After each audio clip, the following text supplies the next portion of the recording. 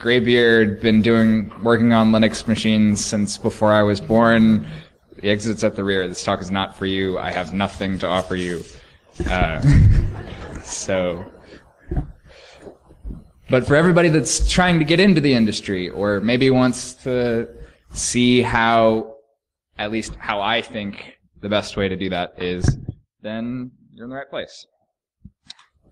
So yeah, if you have several years in the industry, it's not for you. This is for students. This is for... Perfect, yeah. Teachers are welcome. Most important thing I can stress for teachers is that written tests are almost useless. So, you need a computer lab. Whether or not you know you need a computer lab, you need a computer lab. So, the best advice I can give when getting started in cyber is it's not sink or swim. Everyone has that one thing that they're really good at, and then a little bit of knowledge everywhere else. If someone comes up to you and says that they're master of everything, they're absolutely the best at every single part of cyber, they're wrong, or Google has released some new AI. So you have to be patient. You have to start small and work your way up. Nobody started knowing absolutely everything about whatever field they work in. So the next most common thing that people complain about, at least to me, I want to settle that debate here now, forever. Okay, this is not Windows versus Mac versus Linux. Everyone is going to tell you something different. Okay, in my experience, the best computer that you need to get started is the one that you already have. You do not need to go out and buy a new computer for learning cyber. I do not understand why people say, "Oh, well, I'd really like to get started in cyber, but I just need a better computer." If your computer has a web browser, that's like 99% of what you need. All right. Now, that being said, I do recommend if you are in the market for a computer, you probably want quad core, you probably want a little bit of RAM. That is specifically for virtualization. You do not have to do that. There are plenty of resources online where people will host whatever you need for you. That being said, we will get into that later. So, this is a little word cloud of all of the buzzwords that I usually encounter in marketing pitches, and it's scary. It's really difficult to see where should I get started, right? The biggest thing I can stress is you want to start small and you want to work your way up, right? But when you have all these crazy buzzwords being thrown around, how are you supposed to know which one to pick? How are you supposed to know where to get started? Right, and so that's sort of the meat and potatoes of the talk, is where do you take this apart? Where do you draw the line and say, all right, enough of the marketing terms, we're going to blockchain, the cloud, AI, to, give me money. Are you still paying attention? Okay, good. We're going to try and cut through all that noise and come up with, a curriculum to get started. So the absolute basics is how to computer. Like, if you are one of those people that need your grandson to help you check your email, you really have to handle that first. Once you've got a handle over how your computer functions, whether it's Mac, Linux, Windows, updates, patches, that kind of thing, how to just use your computer, have a general understanding of how that file system works, how that underlying mechanisms work, then you really want to learn into the OSI model. And I know everyone who has had a college computer science in here is rolling their eyes. Oh, great. We have to go through this again. I'm going to try and keep... See, I know. There was a test question on it, wasn't there? Several, yeah.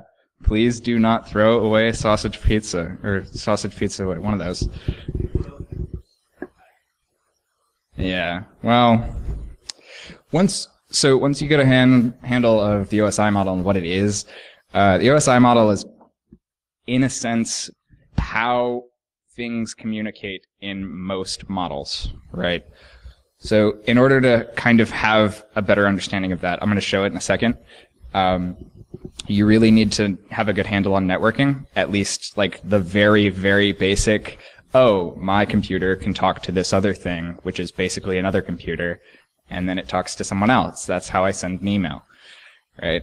And then you sort of want to get into virtualization, learn how to simulate those environments. Once you get a little bit more advanced, have a nice, like, secure sandbox to sort of take stuff apart and work with. So here is the OSI model. I'm sure you've seen the slide before. I'm sorry.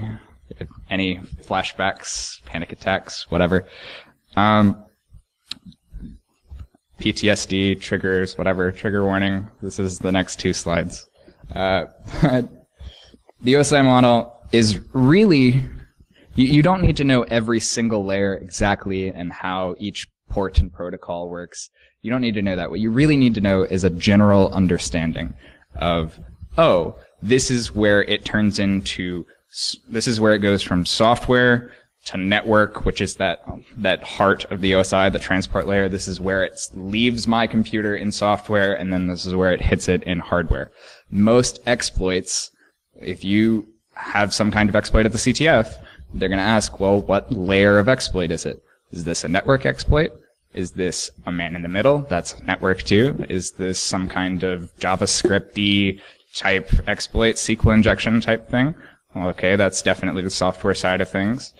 Or, you know, is there a vulnerable package in whatever Linux server? Is there an outdated version of SSH or Telnet or something listening on a port? That's definitely hardware. And so you sort of want to get at least a general idea of where all of these exploits happen and why they're there and what everything is for, if that makes sense. Right. Any questions so far on the OSI model or the general idea of what I'm trying to get? So, TCP/IP model. It's more technical, and I feel like the OSI model gives a better overview of how things happen, right? So say I want to send like a Telegram message, or if I want to just send an IM from me to you. Okay, well, there's software that has that client, and that message is composed there. Then it's transported. That's the important part, is it's en route in the network, right? So that's where all your network attacks happen. And then it's on the server. It's being computed by the server. That message is then relayed to you, right? So I feel like the OSI model more directly maps to attack paths for exploits. That makes sense. At the very least, in this sort of 3-layer broken up segment of where does that exploit happen and why does it happen. Does that sort of answer your question? Anybody else? No takers?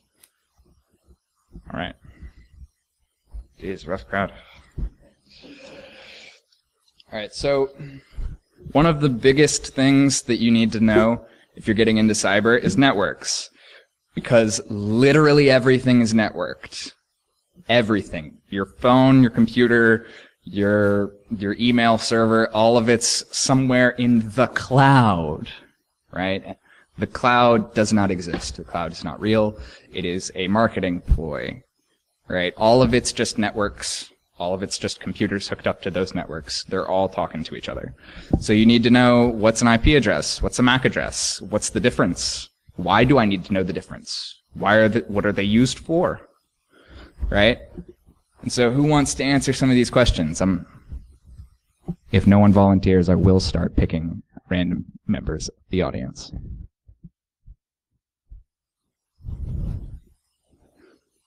You look like you know the difference between a port and a protocol. Sitting right there in the front row. No? Shaking your head? No? No? Come on, tell me the difference between a port and a protocol. I'm going to keep picking on you until you answer the question. Wow.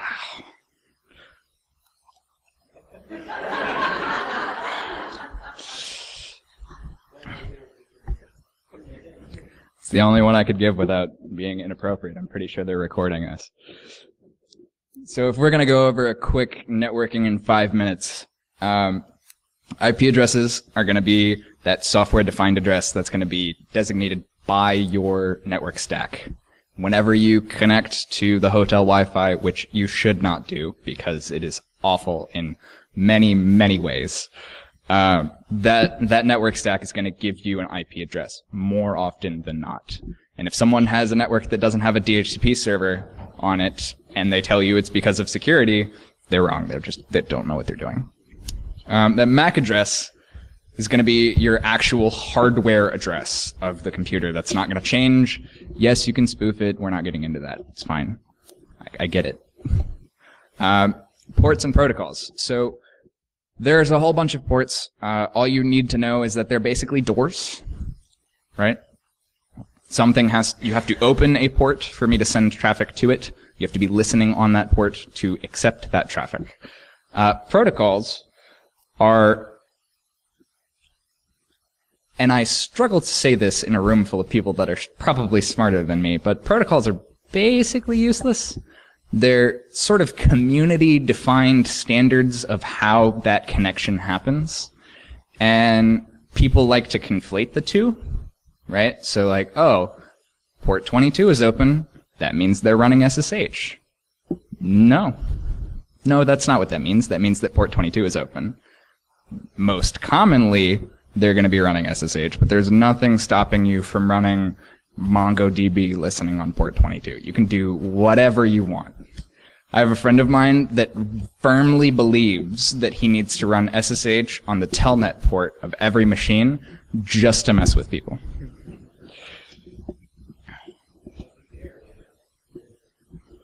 I mean, look, it's just one of those things where if someone scanning your network sees port 23 and they start throwing telnet packets at it and telnet attacks at it, and that's the farthest they get, I'm fine with that.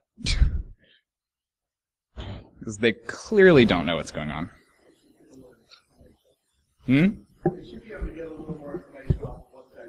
Well, you would think. I mean, most college freshmen probably don't know the difference. They're just going to see port 22 open and assume it's SSH. They're going to see port, 3389 for RDP? Jesus, there's so many RDP exploits, but we're not going to get into that. And then here's going back to what you were saying earlier, TCP, IP, UDP. Really what you need to know is most traffic you're going to look at is TCP, like 99% of it. If it's UDP, then they're doing something odd, or it's either a video game or Netflix, probably. That's pretty much all you need to know about that. Whenever you have a TCP connection, there's an actual connection that is established. There's a three-way handshake that goes on. Certificates are exchanged if they're doing security. And that session is what you're going to be looking at in Wireshark. For UDP, they're just going to kind of throw packets at you and hope that they get there, maybe in the right order. Who knows? But for security purposes, I wouldn't worry about it too much. It's just a whole rabbit hole that you can go down, and it's not what you're going to see in the field like most of the time.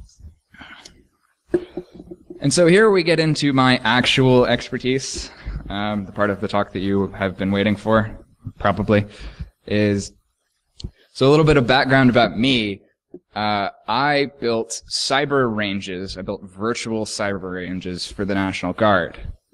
So I stood up and fully populated Class A networks full of vulnerable machines, wrote curriculum to exploit them, documented all of that, packaged it up for the National Guard to use for their cyber training exercises. All right? And so this is where I believe most of your learning is going to come in. And what I mean by that is if you have a computer and you understand virtualization in any effect, even if you're just running VirtualBox, even if you just know Docker, the amount of things that you can do and the sheer volume of things that you can learn with that technology at your fingers far outstrips what you would get from reading a textbook, following a blog post, looking at Reddit, right? I feel like hands-on experience is the most important thing whenever you're learning cyber, and virtualization is how you're going to be able to do that. Because not everybody's going to be able to stand up 10 different computers, hook them up to a physical switch, and then start sending traffic back and forth and try to virtualize a really small office network. And if you do virtualization right, even on that little razor blade there in the back, I see you. Yeah, even on your little Ultrabook, you can run what, probably 50 VMs and be fine. Yeah. So virtualization is probably one of the more complex things, but I think that's a good place to start because it will, again, let you learn a whole bunch more. So let's get into that a little bit. So you're mainly going to have two kinds of hypervisors whenever somebody's talking about a hypervisor, right? And most often, somebody's going to say, oh, just spin up a VM, right? Well, that's going to be your layer 3 on top of the operating system. That's going to be your VirtualBox. That's going to be your VMware Fusion or Player, whatever you're on, whatever version you're on. And it's going to be really slow. And it's going to be slow because it has to virtualize an entire kernel for an operating system on top of the kernel that you are already running, right? And for every VM, you have to virtualize that individual kernel. So if I spin up 10 computers with a standard type, standard type 3 hypervisor, then I'm actually running 11 computers. That's why right in the very beginning when I said, what kind of computer do you need? You don't, but if you have a quad core and you have a little bit of RAM, you can run more than just a couple of VMs, and you can really build it out. You don't need it. There are better ways to do it. But that's what I would recommend just for getting started. There's pros and cons of running different kinds of VMs. So if you have like an old dedicated computer and you slap ESX on it, that's probably going to be one of the biggest learning experiences for you. So that's going to be a type 2 hypervisor. That's going to be on metal. That's dedicated hardware that is designed to just run your virtual machines, to just run your lab at your house, right? And that's where you're going to get the most volume per performance, if that makes any sense. So like if you just have a regular laptop and you're running Windows 10, whatever patch version it's on, you can spin up a couple of VMs and you can do fine. If you have that same computer running an ESX cluster, you can spin up way more. You can really expand your scope, and that's not going to be the first step. And I can already see people going, oh, ESX, I got to write that down. I got to spin up ESX whenever I get back. No, that's not what you need to do. And then the last part is containers. And I don't know if you can actually see that because the resolution is really small, but it says, shut up, I know it's not actually a hypervisor. So container, we talked about how whenever you virtualize a computer, you're going to have a separate kernel for every machine that you spin up, right? Well, if you run containers and they have compatible kernel types, you share that kernel between all of them. That means that instead of running 2 or 3 or 4 VMs on your laptop, you can spin up maybe 50 containers all at the same time. And not only that, containers are way easier to stand up. They're easier to manage. I can see that smirk. I will stop for questions here in a second. But they are lighter weight, they are easier to spin up and down, and they are very useful when they're already made for you. So I'm going to pause for questions, so you raise your hand. So a container is similar to a VM, except it shares the kernel. So here is a diagram of traditional virtual machines versus a container engine. So instead of virtualizing each individual operating system that you want to run, right? So say you're on a Windows laptop and you want an Ubuntu VM, right, to actually work with, Linux commands and stuff. You have to virtualize that entire thing.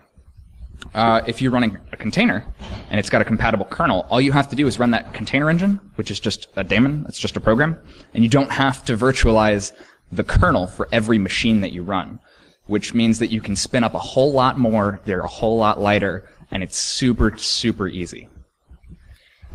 Any more questions concerning containers, VMs? What's up? So container would be like the new Linux on Windows that you're using that for. Would that be correct? No. So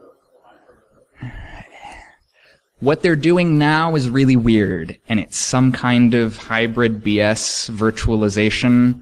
I believe the actual, you're talking about Windows subsystem on Linux, right?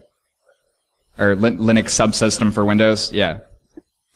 So I believe the way that they're actually implementing that is by using Hyper-V and having a Ubuntu VM in the background that you're not allowed to touch, and then just piping your commands through that, and then doing some kind of voodoo magic to make it work. But I don't know if you saw that it was announced that the next major version of Windows is going to ship with a Linux kernel. So it's going to ship with the Linux kernel, and they're open sourcing all of .NET. So Windows is... Man, I have hated Microsoft for such a long time, but it's really hard to hate what they're doing here. So do we have any more questions about VMs or containers or... Yeah, what's up?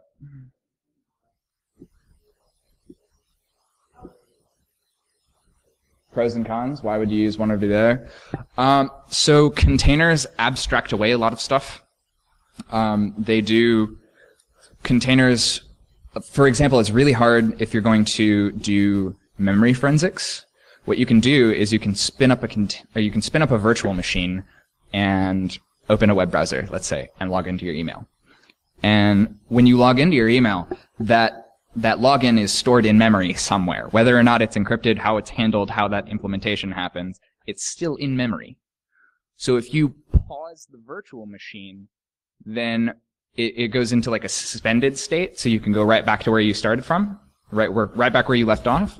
And that's actually a memory dump. So one reason to use virtual machines over Docker containers is you can just get memory dumps from them really easy, and then just take them apart and with volatility or something and do memory forensics on that. That's one pro over the con.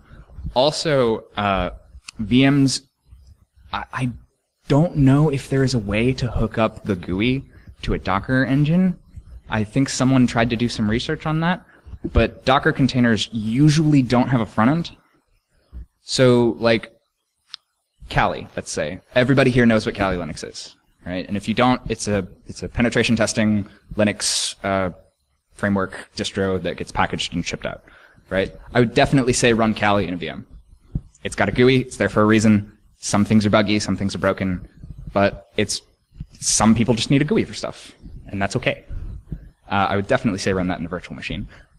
If you want to spin up something lightweight that has network, that has some kind of vulnerability there, you want a container.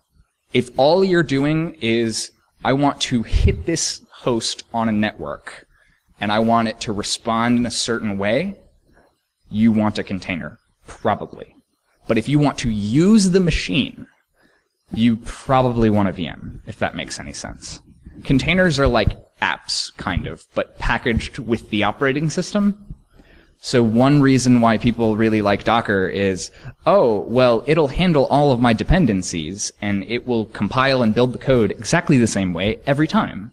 So they use it for development, they use it for DevOps, they use it for rapid deployment, stuff like that. But it's basically just application-focused instead of full big-picture OS-focused. So it does a lot of abstractions away from like the file system, stuff like that. What?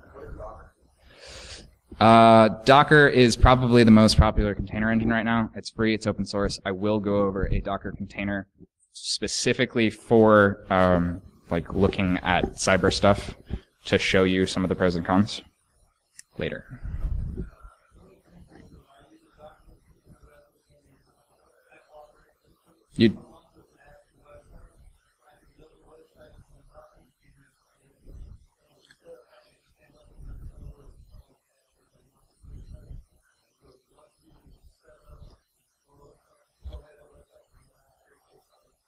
Exactly. Yes. That is actually right there in my presentation, spinning up a website and with a Docker container and then coming back in there. Yeah, that's exactly the use case that you would want. And that's why I think learning about Docker and learning about virtualization is really important, especially since when you learn how to exploit stuff, when you're just starting out and you're just throwing payloads all over the place and you're not really sure exactly how everything works, but you just want to do it, you're going to make a lot of mistakes. You're going to mess stuff up, right? And if you spent, 3 or 4 hours building this full LAMP stack from scratch in a VM and you're testing against that and you break something, you got to figure out how to unbreak it. In a Docker container, if you break something and you can't figure out what you did to it, you just destroy it and press the button again and it comes right back up exactly how it was before. It's great. Can't tell you how many hours I've wasted rebuilding VMs for that range. Any other questions, concerns, comments? I want to be as interactive as possible. I'm not just going to sit up here and preach at you. All right, cool. So again, we're in containers. Yes, it is that easy. You can spin up machines, play with them. One line. There is a full website called Docker Hub where people store all of their containers. And this is where the next example I'm going to show you is. So for those of you that don't know, this is DVWA. It's probably one of the more popular web testing frameworks. And this website that you spin up is basically just like web testing 101. Right? Once you log in, it's got a bunch of tabs, and you go over SQL injection and command injection and cross-site scripting, stuff like that. And I don't know if you can see that there at the top right here. That is one line of code that was stolen directly from the Docker Hub website. I didn't have to write any code. I didn't have to do anything special. All I did was type in docker run. Well, I'll actually break the command down. It's docker run -- remove rm. So that'll delete it after it's done, so it doesn't waste any space on your machine or anything. You just spin it up and blow it away as you want. The IT flag is interactive, so that's going to let you see on the back end what all of the things you're doing are, like what's going on as far as things being entered into the database and what processes are running, stuff like that. Port, you can change what port you want it to be on. This will just spin it up on 80 for you. And then the actual path for it.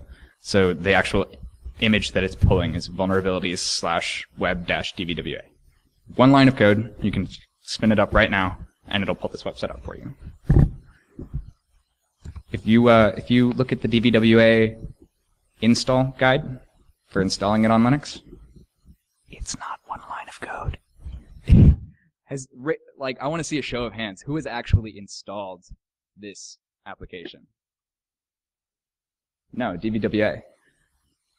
It's a pain. Yeah? How long did it take you? A few hours, yeah. Yeah, that's about my experience with that too. Yeah. So once you've kind of flushed out, all right, I want to run Kali in a VM, and I want to hook up my Docker containers to run these vulnerable web apps, whether it's DVWA or Metasploitable or whatever application, WebGoat, whatever you want to learn on that particular day. Then you get in, once you feel comfortable with that, you get into the next step. What do you want to specialize in? Right? And this is by far the most simplified, boiled down explanation that I could possibly think of for red and blue. And it's much more nuanced, and there's a bunch of differences, but, and in all, the best red teamers are the ones that used to be blue teamers. And the best blue teamers, they're the ex-red team guys. So you need both. You just need to pick where you start. Right? Because if I spent 2 or 3 years with all I did was SQL injection, right? I know every part of that attack. I know exactly how it works. I know exactly what needs to be there in order for it to work. Now I know how to stop that from happening. Does that make sense? It's like, if you took apart your toys when you were a kid just to try and figure out how it works, and you got really good at breaking them, but then you had to figure out how that goes back together. This is sort of the same concept. So if you want to get into blue teaming, there's a whole lot more to blue teaming than there is to red teaming. And I know some red team guys are going to get mad at me for saying this, but the analogy that I like to use is, imagine that you have like a large balloon full of water, right? And your job is to keep the water in that balloon, okay? So you're patching it with tape, you're plugging holes with your fingers. Red team's going to come up with a shotgun, and they're just going to throw whatever at it that they can. They're going to throw absolutely everything, including the kitchen sink, at that balloon, and they're going to try and get as much of that water out as possible. And if something doesn't poke a hole, that's fine. They're just going to move right on to the next thing, right? Red team, their job is to drill down all the way down to the bedrock and figure out, did you do a good job securing this? So, at least with my experience in live red versus blue scenarios, is if we didn't have time to harden beforehand, we're going to be putting out fires for the rest of this drill. We're going to be closing ports, we're going to be looking at logs, and the time it takes us to actually do incident response, to take the machine down, get a system dump, do forensics, get a memory dump, look at the memory space to see what's going on, look if there were hooked processes, where did they get in, build the attack chain. The time it takes us to do one incident for that, red team's already done. They've finished, right? So this is why network is so important, I think. I think network is probably the most important thing that you can learn whenever you're getting into cyber, because I'm going to go out on a limb and say almost every single exploit that was delivered in recent memory, it was through the internet, right? Like how many news stories do you see of Facebook data breach, someone Mission Impossible through a freaking ceiling vent and plugged a flash drive into the server farm? Doesn't happen, right? It just doesn't happen. Almost every exploit is going to be network facing. And so if you don't understand how networks work and you're trying to go do incident response, you're trying to go figure out, okay, where was the attack path? How did they get in? How do I fix that? And you don't understand like the basic connectivity part of it, you will not make any headway. And that's why virtual networking is so important too. Whenever you start building networks, whenever you start virtualizing your switch and your router and then hooking that back up to a gateway and then hooking up different machines to that, and then, okay, maybe I want another router with a different subnet and that's going to come out through that same pipe, and okay, I'm going to trunk these ports together. That's really important to understand. So this is supposed to be a shout out for Raymond, who usually runs the CTF, who encouraged me to give this talk and did not show up to the con this year. But if you were here last year or years previously and you ever done his CTF, there is always a flag somewhere that says recon is important, because it is, right? The absolute most important thing whenever you're going into any engagement is visibility. Whether I'm red team attacking or blue team defending, whether I'm the first step in every attack is to run some scans. Always. Recon is the most important thing that happens in any cyber engagement, because you need to know what's there. You need to know how many machines are present. You need to know what ports are open. You need to know what's listening to what. If you haven't done some scans, if the first command you don't run is nmap, you're going to have a bad time. Because you're not going to know what's going on. You're not going to know what address space you're in. You're not going to know what VLAN you're tagged with. You're not going to know anything. You're just going to get dropped in and start typing commands. It doesn't make any sense. So there are way more tools than what's up there. But in most cases, if you're going into a CTF or something, the absolute first thing you want to do is you want to figure out what your IP address space is, and you want to run some Nmap scans. You want to see what's in there next to you. Once you get some machines, then you want to start running some vulnerability assessment. You want to run some vulnerability scans, see what's going on next to you, right? It's not enough to know, oh, there's 4 or 5 other computers in my subnet. No, what are they there for? Why do they exist, right? From an attacking standpoint, I want to maximize that attack surface. I want to know exactly every machine, what it's hooked up to, whether or not it's hooked up to 2 separate networks, because computers can have multiple NICs. People can pivot through things, right? So if you're red teaming, you want to know everything that's going on. You want to have a full idea of what's networked to what's vulnerable, what can I exploit, what can I not, what should I avoid, right? Okay, so now flip the table. Now let's say we're doing blue team. Can I get a quick show of hands here who's actually done real blue team before? Okay. Perfect. So I'm going to give you a quick little scenario here. Say that you just got hired. You come in, your job is to secure the network, right? What is the first thing you do? Inventory, right. So let's say that first thing you come in, you see a Class A network, and you have, 100,000 machines up. Next step. What's running? First part in my mind is, why is this a Class A network? Why are there so many machines? What's going on? Why do you need this, right? Empty space is a bad thing. Whenever you have a network, you want that network to be well managed. You want to know almost immediately where everything is. That's why separate subnets exist. That's why separate address spaces exist. You want to be able to look at an IP address very quickly and see, oh, that's one of our production servers. Why is that talking to the guest Wi-Fi? Shouldn't be. Ever. Free tip. Your guest Wi-Fi should never, ever, ever be allowed to talk to anything on your network. Ever. Right? And so once you start getting a little bit more familiar with that, once you start getting into the real arcane space, then you probably want to start getting involved in reverse engineering and developing a payload.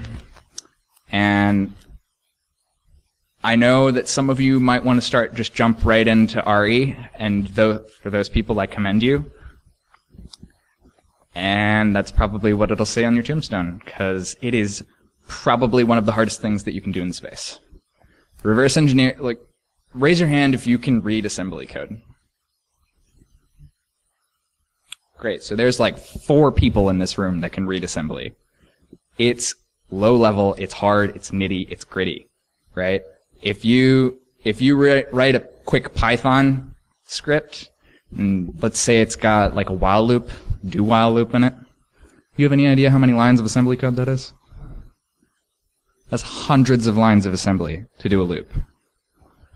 So when you get into reverse engineering, specifically reverse engineering malware, the author doesn't want you to know what it's doing.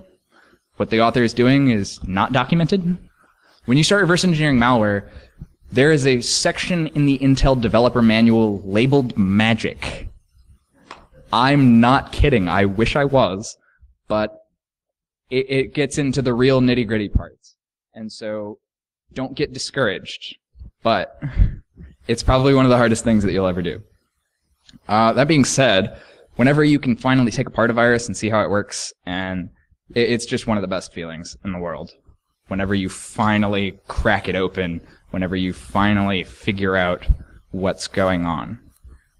And then, conversely, whenever you develop your first payload, whenever you write your first virus, whenever you are fully capable of understanding every line of code that you just wrote and understanding exactly what your code is doing to that system and why it's doing what it's doing, and the fact that you just beat whoever wrote it. That's probably one of the best feelings you'll ever have in cyber. So if you can get to that level, you've made it. You should be giving this talk. But up until till then, key takeaways, right?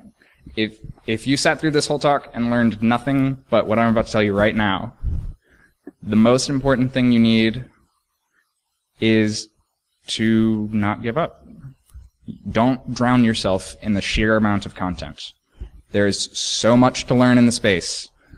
Pick something you're interested in and just go with it.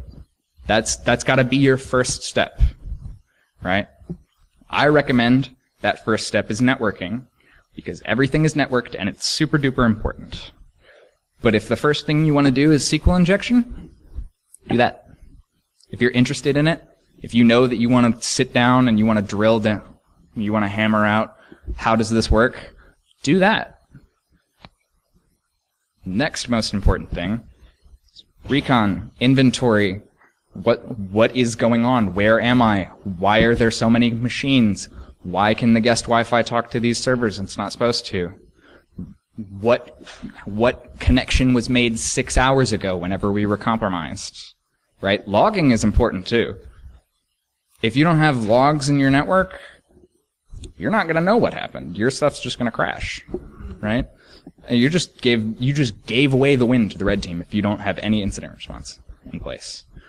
So you sort of want to be able to follow that attack path. You want to be able to know what layer that exploit happened at. You want to know when it happened.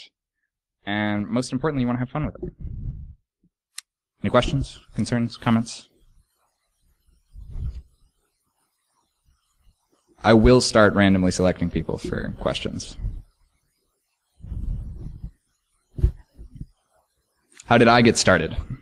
So I was an intern in high school at Digital Forensic Solutions. It's a local company here in New Orleans. They got me interested in penetration testing and incident response forensics. Then I went to school at LSU for computer science. I started coding.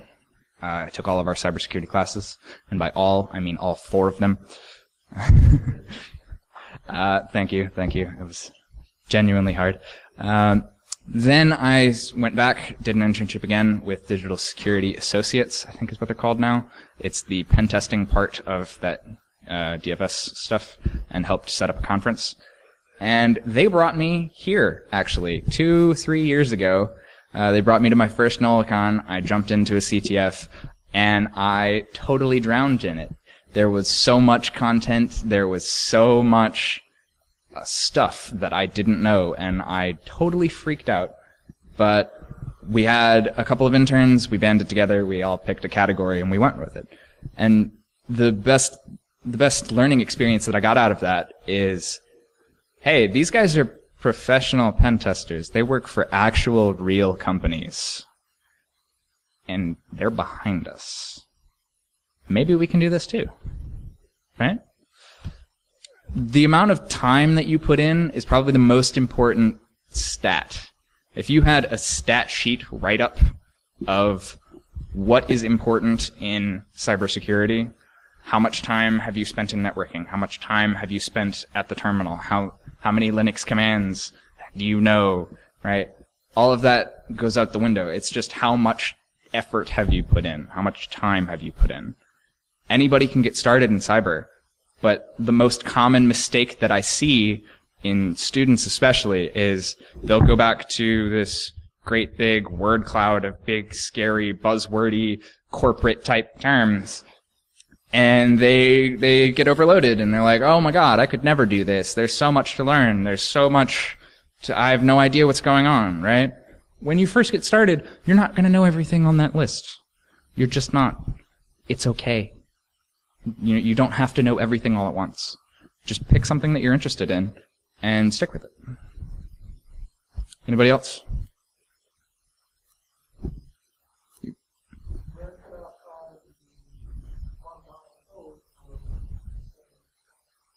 For what? So setting up Docker, you would want to go to the Docker website. They've got a install guide. I believe it's just docker.com. But if it's I think it's in most repositories now. Pretty sure you can just apt-get install Docker. and then go to Docker Hub, and there's going to be a Docker run command. And I will stay after the talk and actually show people how to set it up and how to use it and everything. Anybody's interested in that. Anybody else? What's up?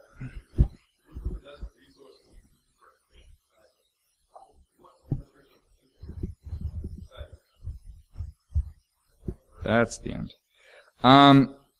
So the last slide is supposed to be a GitHub link with a whole ton of resources on it, but it's not. So I will make sure that's published with the talk or something. It's github.com/millsapcyber/breakingintocyber hyphenated. But there's a whole bunch of resources that I've compiled there for people to get started in a whole grand variety of different concentrations. Anyone else? So you can pipe X11 through to a container. You can. Yeah, it takes some fiddling, but you can do it. Take some fiddling. Not Wayland, just X. Just X11. Okay, so it is possible. I would not recommend it. All right, anybody else? No? Are we good? All right, so that's the talk. You've got 10 minutes until the next one at 5. I guess I will hang around if anyone has any more pressing concerns about building cyber ranges or exploits or anything in general, I guess.